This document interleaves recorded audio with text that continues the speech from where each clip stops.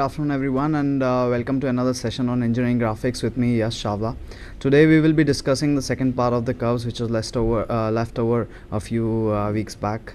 So let's see what is in store for us today. Engineering curves is the topic that we are discussing, and the three of the major topics that we will be discussing today are construction of cycloidal curves, construction of involutes, construction of spirals, and we'll be discussing some solved examples of the same. So let's move on. The first thing that we are going to discuss is cycloidal curves and construction of the three cycloidal curves that we have, that is cycloid, epicycloid, and hypocycloid. So trying to understand first that what is a cycloid. Suppose we have a curve and we have a circle, or say we have a wheel. Then we take a point on the circle or the wheel and then make it rotate on that curve. As seen on the slide, you can see that we have a straight blue line and we have a dotted circle in which P is a point on that circle. Now the cycloid would be the curve that will be traced by the point P when it moves, when the circle rotates, or say the circle moves on the line by rotating, and hence that green curve, as you see, is the curve that is traced, and that is known as a cycloid. Now what is an epicycloid? Now instead of a straight line, if the curve is a circle, as you can see on your screens, that we have a blue circle which is being depicted by my cursor, and we have a pink wheel, or we can say a pink circle, which has a point P on it. Now this small circle is rotating on the bigger circle, so as it moves, it traces this point pink curve, which is known as a epicycloid. The next one is the hypocycloid.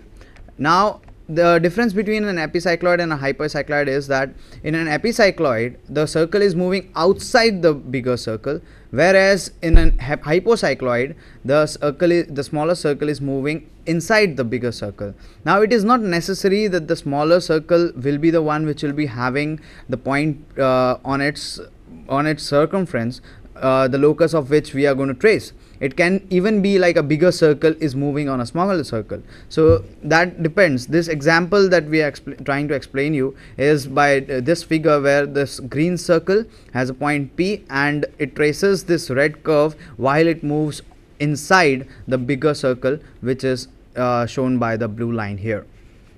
Moving on, let's go on and start construction of cycloid. Now there are three different types of cycloids. One is a simple cycloid, the second one is an inferior cycloid, and the third one is the superior cycloid. Now let us first start the construction of a simple cycloid. The point is on the rolling circle. This is an animated example of how we'll go back. Yes, this is a very simple example of how the cycloid is formed. I'll just play it for you again. As you can see, the P point on the smaller circle, that is a blue circle, is moving on a green line, and it traces the red curve, which is known as a cycloid. Now let's move on to the question. Now this is a question that has been this will be given to you in the question paper.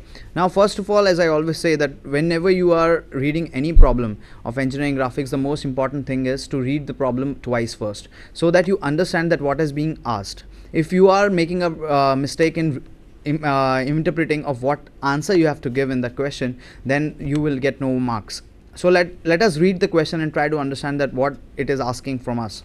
So this on your screen is the question. Diameter of the rolling or generating circle is D. That is the smaller circle, as we have seen in the previous slides. It is known as a rolling circle or the generating circle. Construct the cycloid. It says that we have to construct a cycloid where the diameter of the rolling circle, that is a smaller circle, is D.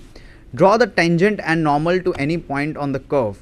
Now once we have traced the cycloid, we have to draw a tangent and normal at any point on the curve. This is the second thing that is required. Initial point of contact between generating circle and the direction line is point P0. Okay.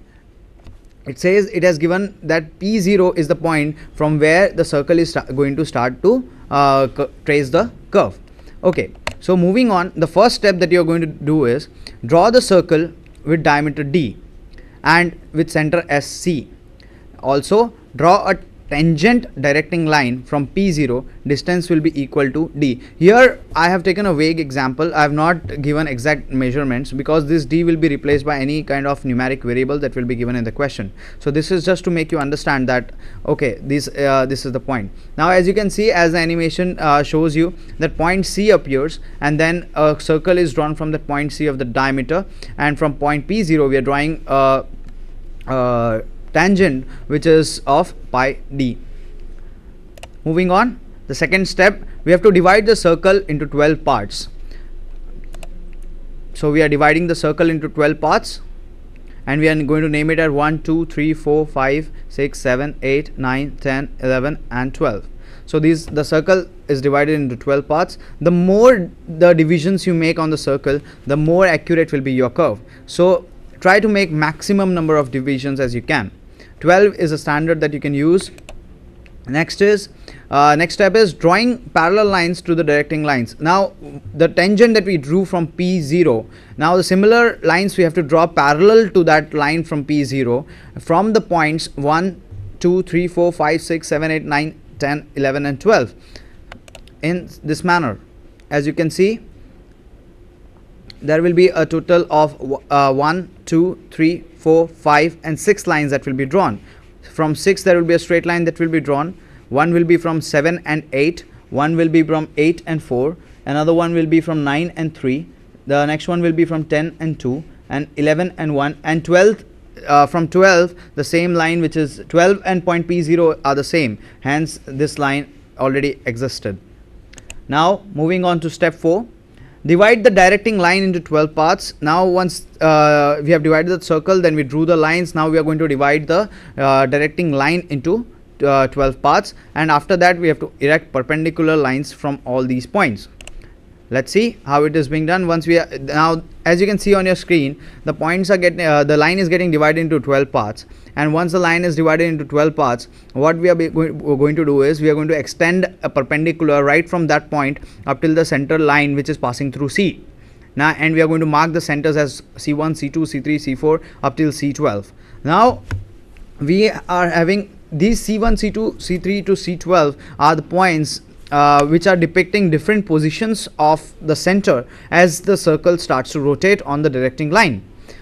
Now the next step, what we are going to do is, with radius equal to C to P0, the radius will be equal to C to P0 and the center will be C1. We are going to cut an arc on the line which is passing through point 1 and mark that point as P1, and then repeat the same procedure. What we are basically trying to do is, we are trying to locate the position of point P after when let's go to the previous slide. I'll just try to understand it this way, that when the center is at C, point is at P0. Now once the circle starts to rotate in this way and this C reaches C1, what will happen is, from here the point P will be somewhere on this line, and it will be C, the distance of point P from the center will be equal to C to P0, that is the radius of the circle. So now basically what we are trying to do is, from taking center as C1 and taking the radius as C to P0, we will cut an arc on the line which is passing through 1. Similarly, from center to C2 we will be cutting a line which is passing through 2. From with the same radius. From C3 we will be cutting a line which is passing through 3, 4, similarly going to 12. So now the animated thing will be appearing on your screen. As you can see, that point red, the point which has been marked is C. The next, as I move on, so this is point 1. Now with center is equal to C2, this is an arc which is cut, this is the point which is marked, and it is marked as P2. Now the next is from C3, so the point comes as P3. Now with C4, the point which comes is as P4. From C5, the point comes as P5. So the rest of the things just appear all by itself. It will one by one, it will appear on your screen. From C6, from C7, C8, C9, and from C10. This is P9. Now this is P10, and finally we are coming back on 11, and as we know that 12 will again be the on this line itself. So now we have all the points. As you can see, we have P1 to P12, all the points. Now to get the cycloid, we just need to, what we need to do is, the final step is like joining P1, P2, P3 up till P12 to get the required cycloid, and that this will appear on your screen this way. So the curve which is visible to you in purple is the required cycloid. Now the what variations can be given to you in the questions are, as you can see on the circle, the diameter of the circle can be varied, the length of the this directing line can be varied. Say for example, if I say that you have to say, I consider this as 1 centimeter, and I say you just have to go up till 7 centimeters, so the curve will start from here and will end from here till C7, because in the question it is given that the point will be the center of the circle will be moving only till here. So this is the curve that will be traced will just be till P7. So it depends on the question that you have to read out and read out twice and try to understand that what all things are required. Now steps. Now the next thing that was required was we have to draw a tangent and a normal tangent and perpendicular to the cycloid. So for drawing the tangent, what we need to do is we need to we'll take a point on the curve first, because it says that any point on the circle will do, any point on the curve will do. So what we will do is we'll say we'll take up a point Q. As you can see, we have taken a point Q, and now we are going to draw a tangent and normal to this point. Now the next step is, now again we have to take the radius as C to P0, and the center will be Q, and we will be cutting an arc on line which is passing through the center C. So we have passed, we have cut a line, a arc from Q to Q1 with the radius equal to C to P0. Now next, draw perpendicular to the directing line through the point Q1. So we get point Q2. What we have just drawn a perpendicular line Q1, Q2.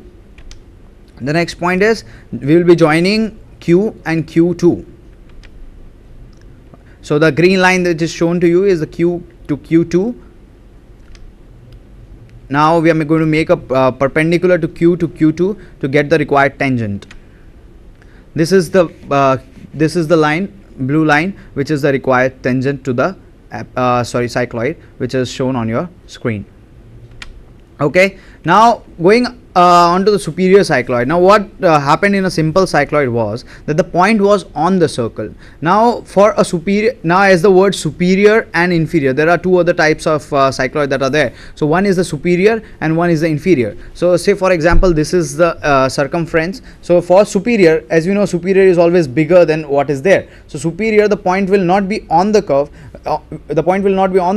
rather it will be outside the curve.